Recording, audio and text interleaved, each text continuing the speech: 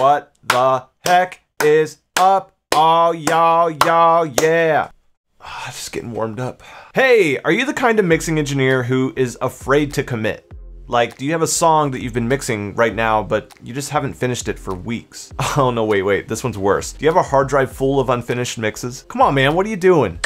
Keep watching because I'm gonna give you the motivation you need to not only get that mix done, but the accountability that you need to keep going and to finish mix after mix after mix. Hey there, my name is Joey Sturgis, and I've spent the last 15 years of my life getting great at audio production. But enough about me, this is about you. Yes, you. You love audio and music production, and guess what? I've got good news for you. You're in the right place because my job is to literally help you crush it at recording and mixing. So welcome, have a seat, stay a while, because I'm about to pump some badass knowledge into your brain. Let's go. Let's think about it. A mix is literally just one WAV file or one MP3. It's one song. It's not the end of the world. It's just one song. You can totally do it. Just one song. Come on.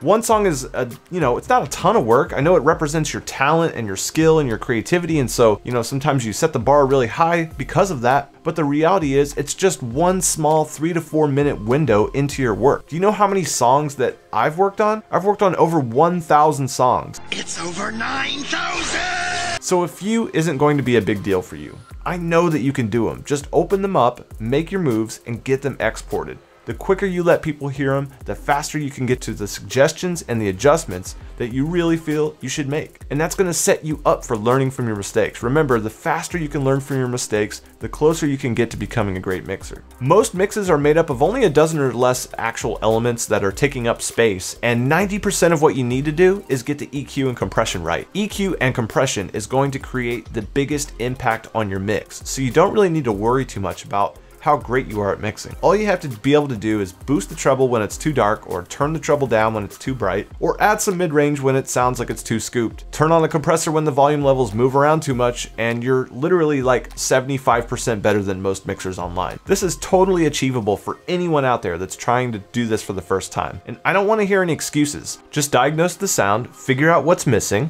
fix it by adding a little bit of EQ or compression, and then compare it to the original. If it doesn't sound like an alien made it, you're ready to keep going.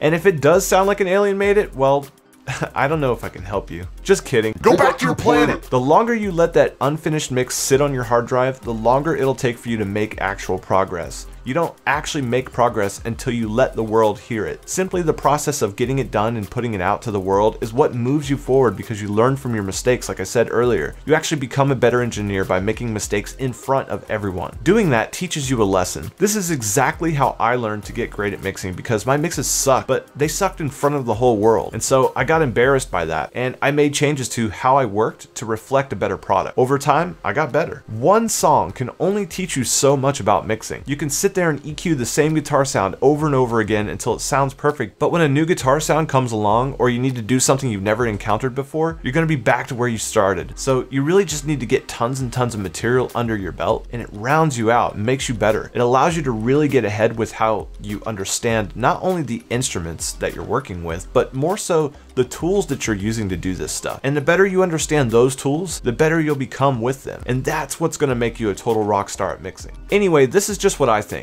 but there is always something more interesting, and that is what you think. So let me know your thoughts in the comments below. Thumbs up if you like this video, subscribe and follow to see more. Do you wanna learn more about my audio production process? You're in luck because I've teamed up with Creative Live to give you my exact methods for audio production, step by step, in what we call the Studio Pass. This class is packed with everything you need to craft audio productions like mine. Click the link on this video to enroll now. I will be compensated when you make a purchase. I'm also going to make a special offer. If you purchase the class, send me your receipt to support@joeysturgistones.com and you'll get a free JST plugin up to $49 in value. How awesome is that? Click the link on this video and grab my Studio Pass class with Creative Live. Now stick around tomorrow because I'm going to be talking about what producers should know about my audio production methods. That's all for now. Talk to you tomorrow. Happy mixing.